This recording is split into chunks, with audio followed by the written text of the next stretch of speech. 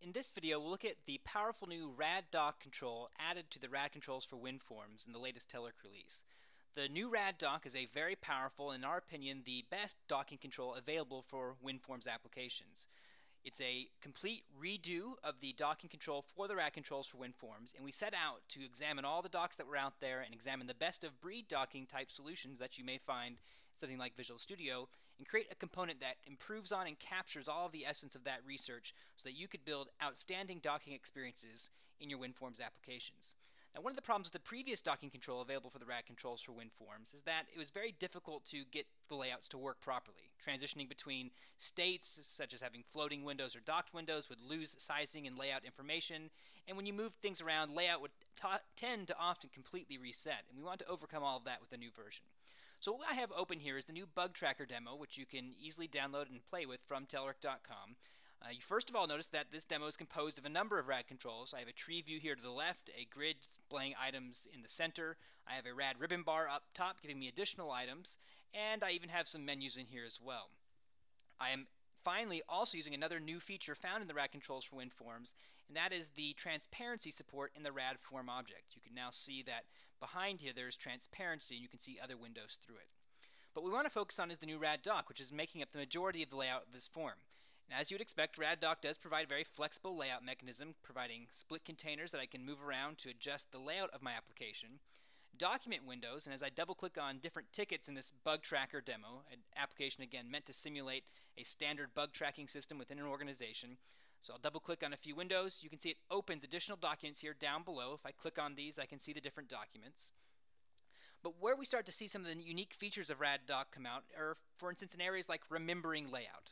So what I have here on the left is a Team Explorer dock. If I expand this, now pay attention to the size, I've made this Team Explorer dock now about twice as wide. If I drag this, you start to see some of the new improvements in the RadDock. You see this very intuitive, very nimble, easy to use docking indicator, giving users a very easy way to show where this dock will land. But if I don't redock it somewhere else and just leave it floating, I now have a floating window with my Team Explorer contents. Easy to take it from docking to floating. And now that it's in its floating state, I'm actually going to go ahead and make it a very narrow floating window. Now, when I take this back to its original docking position, I want you to observe how the RadDock automatically enables its panels to remember the layout state in the different transitional states that it goes through. So if we go back to the docked state, I'll dock it back to where it originally was. Notice that it resumes that wide position that we'd originally set. If I go back to the floating state, notice that it resumes that narrower window that we'd previously defined as well. So the RadDock has this built-in intelligence to remember layout and automatically restore it, eliminating the hassles of a layout that constantly reset itself as windows transition between states. So these, or I should say, docking panels. So these panels then are very intelligent in the RadDock for WinForms. In fact, there's even a shortcut for your power users to transition between these states in the new dock. I can simply double-click on the title bar, and it returns to the previous state. So double-clicking took it back to docking, and once it's docked, I can double-click again, and it'll go back to floating. Another nice new feature in the RadDock is that the dock panels have the ability to fill their given area, so they'll automatically fill and complete the layout, and they also have the ability to support a collapsible layout. By setting minimum sizes, as I start to collapse my form, watch the titles for the document panels here in the lower portion of my form. As I start to reach them, notice that they don't get covered up, but they actually start to scoot up, if you will, with my form so that you can still see them for as long as possible. And this collapsible layout is a usability feature that makes it possible for as much as your UI to be exposed to your users regardless of the size of the rendered application. Also nice is an advanced feature within the RadDock, completely available out of the box, and that is Control-Tab navigation between your dock panels. So if I push Control-Tab on the keyboard, you see a window pops up, and I can then use the arrow keys to navigate through the open panels, including the open active document windows within my RadDock. On top of that, to the far right, we see a real-time preview of what that dock window or that document window looks like. So I can navigate, let's say, to the missing template binding document, release the control key, and I go directly to that dock, and in this case to that document. So it's a very nice, convenient way for users to navigate through RadDock if they're looking to completely use the keyboard to get around.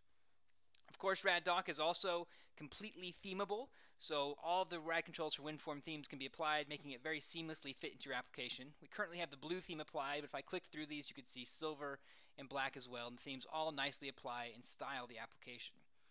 Finally, a few other features to highlight at the runtime, I can collapse my panels as well. You can see I have a number of options here if I click on the down arrow to go to those states, such as floating or tab document. But one that we've not seen is auto hide. So if I make this auto hide, then when I hover over the tab, it'll automatically expand, and if I hover off, it'll automatically collapse. So there's that automatic pause and wait to expand option now as well, and I can pin it to take that and make it a static dock panel once again. Same for my document windows. If I right-click on a document window, I have a familiar feature for anybody perhaps familiar with the docking in Visual Studio. I can right-click and select Close, close all but this, close all, or I can even create new groups such as a new horizontal tab group directly from the runtime.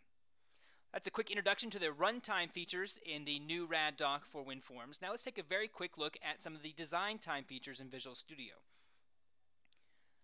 I'm going to open up Visual Studio 2008, and what we see here is a standard WinForms project, nothing else added to it at this point.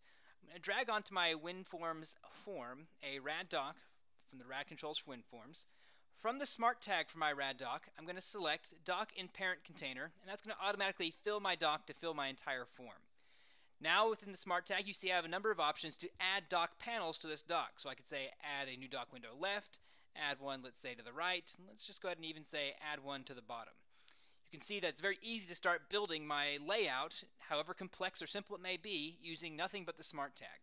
And if I were to run this at this point by simply clicking save, and then I'll hit Control F5, we'll see that a lot of that functionality we're looking at in the Bug Tracker demo is available directly out of the box when I work with the Rad controls for WinForms and RadDock specifically.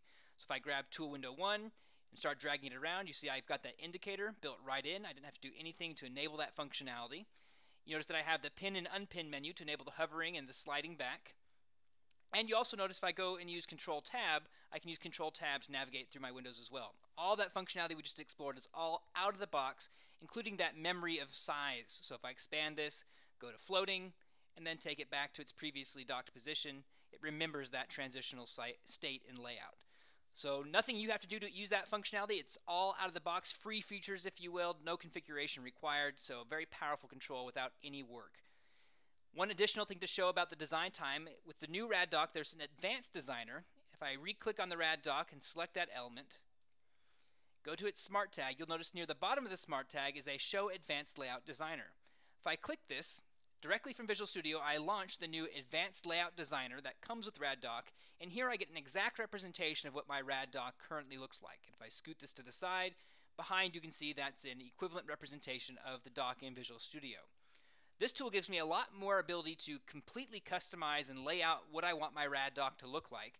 By clicking these green arrows in the ribbon bar, I can, for instance, add more windows. The center box will add a new document window, so there we go. I can add a couple of documents, maybe add one more panel to the bottom.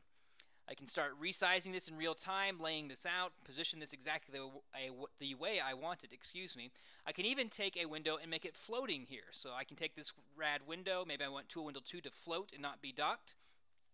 When I'm done making all the customizations I want to make, I can either save this configuration to a file, which I can then use to load with another application that has RadDock and completely restore this state, or I can simply click Save and Close, assuming I want to save my changes. Discard's always an option as well, but let's go ahead and click Save and Close. When I do that, any changes I've made in the Advanced Layout Designer are automatically applied to my RadDock within Visual Studio. The only design time preview that cannot be displayed in Visual Studio is a floating window. However, if I save my application at this point and run it once again by hitting Control F5, we'll see that when the application does run, the floating window is remembered, and we do see that it does retain the state that we set within the Visual Advanced Style Builder. So if I take this back, or the Advanced Layout Designer. So if I take this back and dock it, though, you'll see, I'll move this once again so you can compare to Visual Studio, it resumes its layout as if it were in the docked position. So the Advanced Layout Designer is a very easy way to completely customize and create the exact docking experience you want, once again without needing to write any code or waste any time. Hopefully this quick introduction to the runtime and design time features of the RadDock for the Rad controls for WinForms has shown you the power of this control. It'll make it easier for you to get started with this in your own development.